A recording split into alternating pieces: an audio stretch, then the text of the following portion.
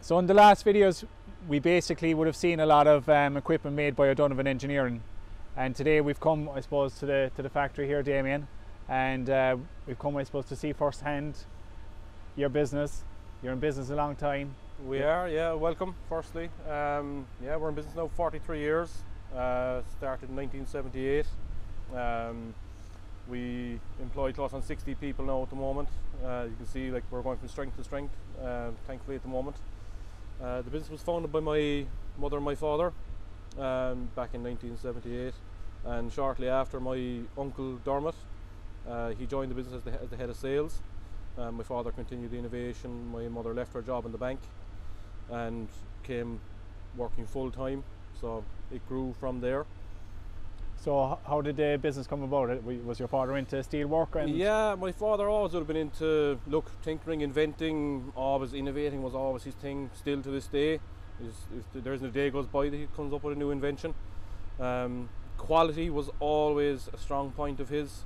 You know, using the best materials he could find, give it the best finish, leaving it last as long as possible. You know, you just have to have the quality in this business. He started galvanizing all the products, so initially would have been a lot of piggery equipment, a lot of the dairy equipment locally, beef sheds, this kind of stuff, and it went from strength to strength from there on.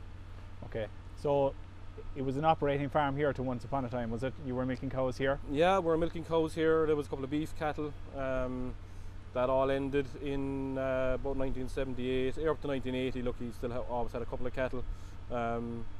Luckily for him, he was allowed to get cattle back again in 2013, so he's very happy now. He has a couple of sucklers, pedigree Hereford and Angus, so he keeps himself busy. So it's a good mix, the engineering ability plus the farming experience. He knew what he was about. Yes, he had it on both sides. Exactly. We have both sides, and again, with our staff, it's something that we do take great pride in. A lot of our sales and engineering team come from a farming background, so they have an awful lot of experience in the day-to-day use of every piece of equipment. You know, they're going to spot a problem long before it's ever made. Yeah, so you're obviously a big employer in the local area as well. We are. Thankfully, we do have a lot of employees. Most of them are local. We have a lot of long-standing employees. A lot of them are there longer than myself, which is interesting, especially when you're raised by some of the employees from a young age. It makes things interesting. A free education. Free education, yes, yeah, I believe so. So do you do apprenticeships here, or what kind of programs are available for young people here? Yeah, we do a lot of apprenticeships here, always looking for people. We do fabrication, welding, metal fabricating obviously, CNC work, a lot of general operatives. In terms of the markets you're selling into, have you an export element as well as the Irish market? We do. We've quite a large export element. We have the Irish market, obviously, is very, very busy at the moment. We deal quite a bit with the UK, mainland Europe, and an awful lot in Iceland.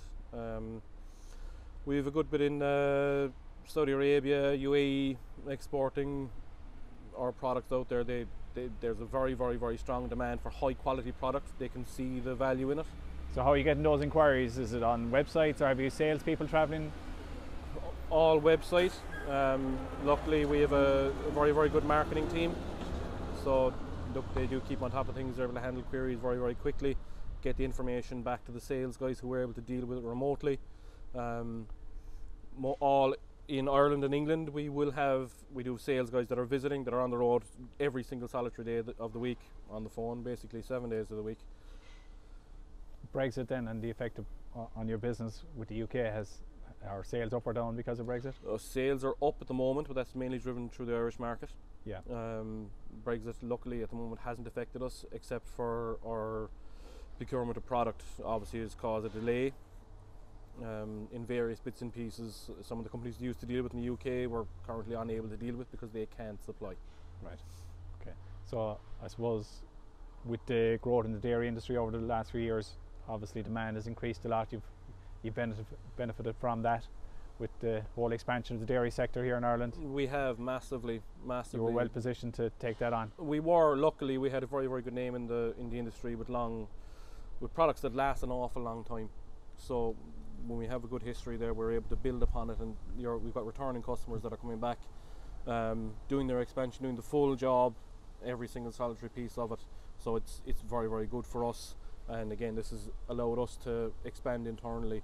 So to invest into the business and invest in better work processes, invest in our people that are working here, because look, people are the biggest asset that you're going to have in a company, especially the likes of ours. We're very, very lucky that we have such great people working here. Yeah, and I think it's a huge benefit to the dairy industry, the revenue creates in rural areas like this, like our own business in Grastech. It creates employment. There's a lot of positives not mentioned about it, but it does create a lot of revenue for companies in rural Ireland that otherwise might not benefit. So the dairy industry has been a great benefit to businesses like yourself and ours. 100%. Like if you just take local dairy farms here, like these are all big employers, even the dairy farms. We then are supplying to them. We are growing. There's shops, businesses, schools, pubs that are all benefiting from this, and it's all coming from the farming, from the agri sector, predominantly dairy. Yeah, where like the investment it's just trickle down. Yeah, everyone is getting a benefit from it. And not every industry can get into rural Ireland. The dairy industry has that impact. Yes, 100%. So Damien, this is where your administration say and various functions are operated. So like day to day, who's running the business at the minute? Day to day, it's myself and my sister. My mother and my father still have a massive involvement, obviously, but they are beginning to step back. My mother more so. She's very happy to take a step back. My father less so, but it's he will always and ever be heavily invested in this business, just his day-to-day innovations. Right. And say your sister Deirdre and yourself, what roles have you any specific roles that so my sister Deirdre, she's the general manager. I'm classified as a technical sales manager. I do a lot of the true test weighing, EID, farm automation, also do a lot of tech support, just been various bits and pieces day to day that the customers may have a query with. Right, okay. So you have a shop display area here for maybe people that come in off the road. Yes. So we can maybe have a look at that, maybe your store facility as well. Yeah, we can walk down here. Yeah, we can have a look at the display area, and I can show you the stores. Okay. So Damien, there's a lot. I suppose there's an absence of shows in the last year or two with COVID. I suppose a facility like this is useful to maybe bring people in where they have questions. Yes, it is. Look, the shows are sorely missed. Go out meeting the public, but we do have the facility that customers can come in and physically see the product here. We do our best to change up the display. Look, you've got cubicles, you've got your barriers, self-locking stalls, moving barrier, crush equipment. There's a bits and pieces of everything. We also have a display farm. So customers during the winter time, if a customer wants to see a specific item in use, it can be arranged that they can see it in use with animals, so they can get a good understanding of what a specific product does. Right, okay. And shows, are they important? Massively important. Why? Yes. Look, you get actually to meet face to face with the general public. You can discuss various elements of their business, of our business, product innovations that they may see, whereas the customer may not be willing to ring you up and say what they need or ask the question if they saw the need for a new product. But when you sit down and speak to the customers face to face, it's quite rewarding. Very good. So is this a dispatch area, or is this what would you? This is all a store area. Yeah. So this is procured product, sheep handling equipment mainly. We do our best to try and look. This is quite quick moving. Comes in. This is one of the very, very little products that we would actually purchase in. This is purchased from the UK. Again, even with our suppliers, we do our best to get the best quality, because we do make probably 80 to 90% of what we sell. It's designed in-house and manufactured. So when there is a product that a customer requires that you may not need, that you may not make, we like to have an avenue for the customer to supply them what they need and not lose the sale. Exactly, not use the sale. Yeah. There's always bits and pieces with a custom element, even in your procured product, where you'll have to make up a specific gate or maybe a curved race or some custom element for a customer to fit into their specific unit. And it's nice to have the main bigger bits that are straight lines, just get those done out of the way. Okay.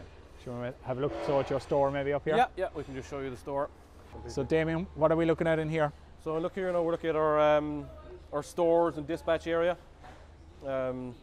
We store all of our product that's come back from galvanizing, our clamps, hangers, you know, all the bolts, fixtures, fittings that are required for the products, stored in the store, packed up, ready for the customer or ready for our drivers to dispatch or by courier. We also have our True Test repair area, which is upstairs. So we would service an awful lot of weighing scales in here. Look, we've been dealing with True Test for the last 35 plus years. You're the main agent in the country? We are the main distributor, yeah, main agent for them. All the servicing is done in-house. We carry every single solitary replacement part. We have an awful lot of long history with True Test. It's just a fantastic product. It always has been. Damien, the business would have started in the farmyard. Exactly, yeah. The business started in the farmyard over alongside our home house, which is directly in the middle of the factory now at the moment. Over the years, as the need was required, it expanded one down. Like, these were chicken houses at one stage, my grandmother's chicken houses. It then started to go up the hill. Like, this has all been dug out into the side of the hill as we've had the need to go up with pipe benders, welding sheds. And plasma went down. Our main offices went in here, and we're continuing the expansion up where we have our storage and our yards. Okay. And so you have concrete trucks here today. What are you? Today, yeah, coming over and back. Steel lorries. So what's the next project, construction-wise, here? Next project here at the moment is an extension to our existing yard, so for storage, so our galv trailers, for offloading basically. Is that all our offloading area is going over onto the right-hand side now. See, there's quite a bit of work in here. Just fresh concrete going in. Yeah. This was all dug out a week ago. All being set down now, so we'll be able to put all our racking on this side for our storage of pipe, and, you know, kind of higher running products again, so that we can offload, and our combi lifts can come up into the yard, grab their bales, and go back down into the production floor, and it allows us more space on this side for loading and material storage. Right.